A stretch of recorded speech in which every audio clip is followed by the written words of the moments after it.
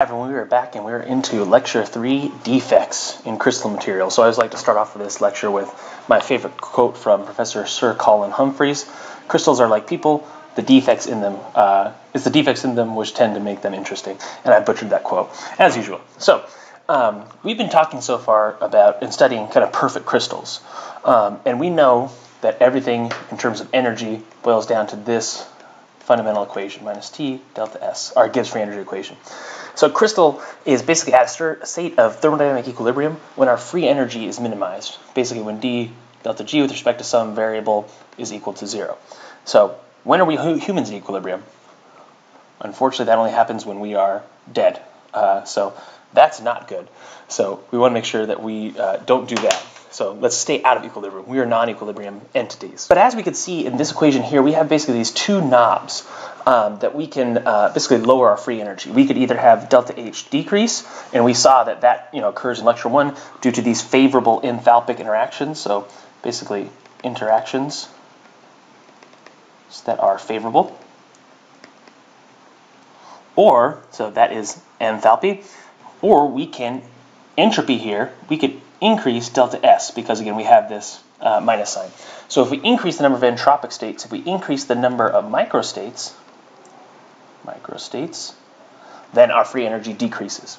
So again, we've kind of did this last time via binding. Again, we minimize, we change delta H, and at the limit of T equals 0, our basically the perfect crystal structure is the one that is the equilibrium configuration. But as temperature increases, atoms tend to kind of move around and bounce, and the free energy actually can be minimized by adopting this more kind of disordered-like structure that is not a perfect-like crystal because we increase the number of entropic states.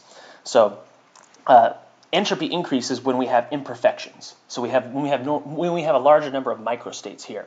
So the equilibrium state, the key thing here is that when temperature is not 0, when T is not equal to 0, the equilibrium state will often, most likely, have imperfections.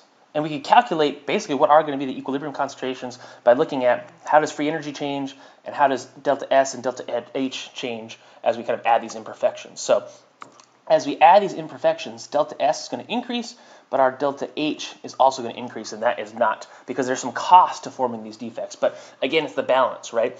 It's how much is in this increase versus this increase. So unfortunately, with material science, it's always this balancing act. We can never basically, it's going to be, you're going to see this repeat throughout our course.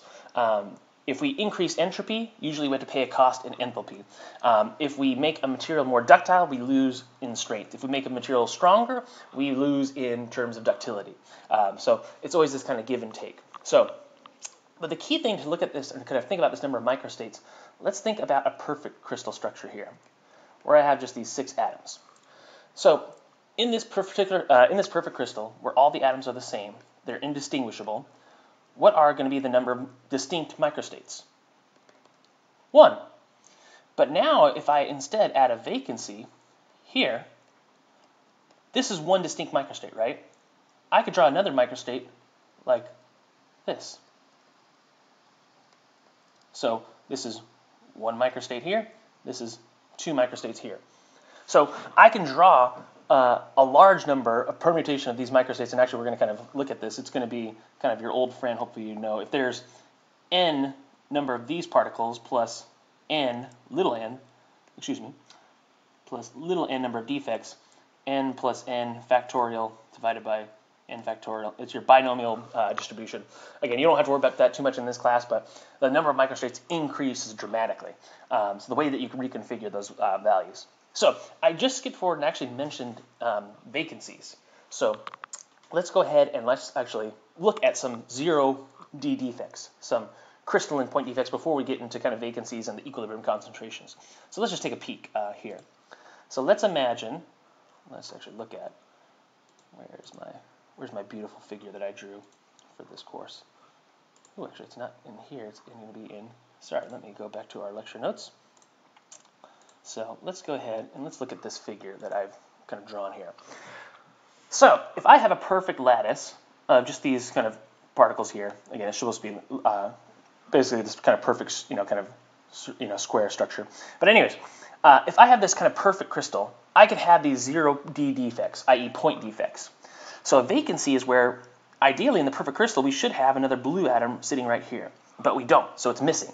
So that is a vacancy. It's vacant. That site, which is supposed to be filled, is vacant. It's not there.